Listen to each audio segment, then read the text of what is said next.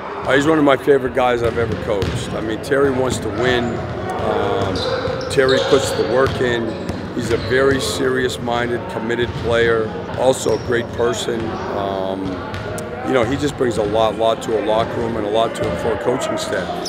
He's meant a lot. I mean, he's been a leader for us since he got here, and pretty much paved the way for a lot of young guys, showed us the ropes of the league, and he's just a great veteran, and I'm excited for him. You know, when I first got here, one thing I wanted to look at was, you know, how he, you know, approached the game, how he, you know, works. You know, he's definitely been, you know, someone I can lean on, you know, when I had to, you know, ask a lot of questions and stuff like that. And yeah, that was basically Big Bro. And you know, he basically kind of carried the torch, you know, for us. And you know, I wish him the best. I'm happy for him, but I still wish he was here with us. Oh man, T-Row, literally my brother, man. I wish the best for him. I know he's in a good situation.